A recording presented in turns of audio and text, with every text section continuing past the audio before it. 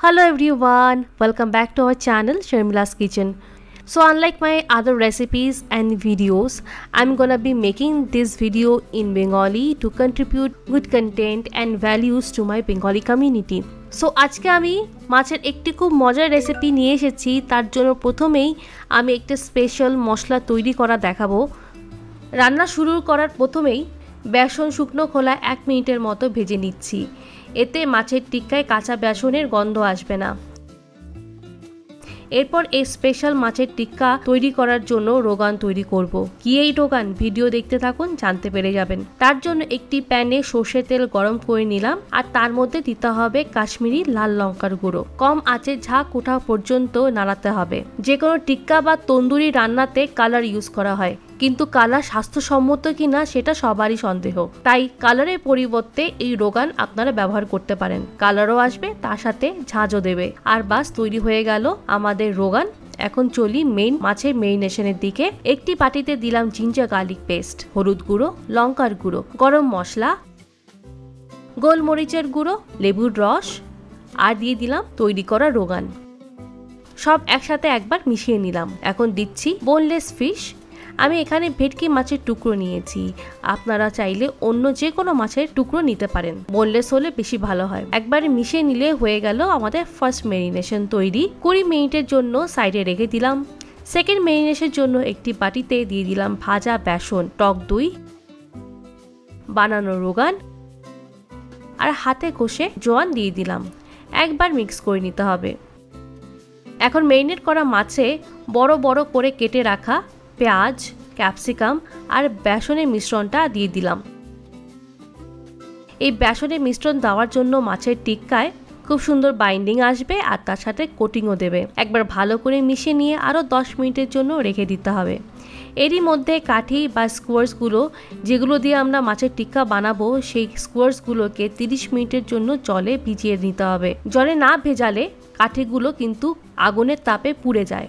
এবার চলো আবার ফিরে যাই মাছের ম্যারিনেশনের দিকে। রেস্টুরেন্ট স্টাইল ফিশ টিক্কা বানাচ্ছি, তো রেস্টুরেন্টের স্বাদ রিক্রিয়েট করার জন্য একটি ফয়েল পেপারে বাটি বানালাম আর সেই বাটিতে আগুনে পোড়ানো কয়লা রেখে দিয়ে তার উপর ঘি ঢেলে দিলাম আর সাথে সাথে ঢাকনা দিয়ে বন্ধ করতে হবে। এর থেকে একটা খুব সুন্দর তন্দুরি ফ্লেভার আসা শুরু হয়েছে, যেটা অনেকক্ষণ স্থায়ী।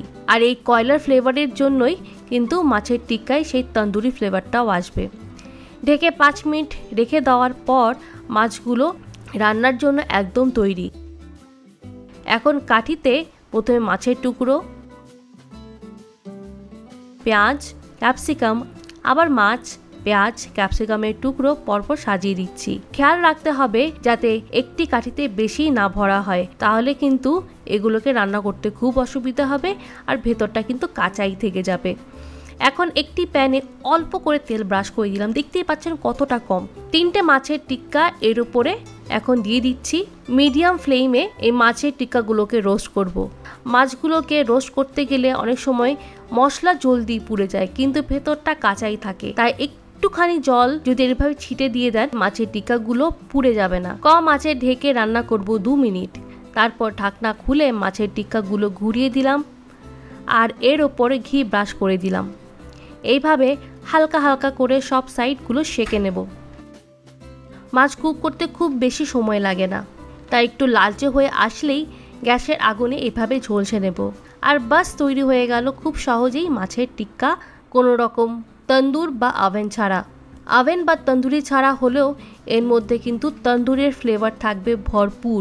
এখন মাছের টিক্কা আমি সার্ভ করছি রং বেরঙ্গি স্যালাড আর ধনে পুদিনা পাতার চাটনি দিয়ে।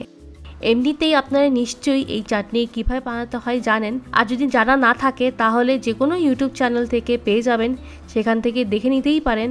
কিন্তু আমার চ্যানেলেও একটি চাটনির রেসিপি আছে, খুব কম সময়ে ঠিক ধনে পুদিনার চাটনির রেসিপি আমি বানিয়েছিলাম। আপনারা সেটা দেখতে পারেন, ঘরে বানাতে পারেন আর যে কোনো টিক্কা বা তন্দুরির সাথে সার্ভ করতে পারেন। আরও মাছের রেসিপি আমার চ্যানেলে ইন ফিউচারে আসবে, তো আপনারা এই চ্যানেলটিকে সাবস্ক্রাইব করুন।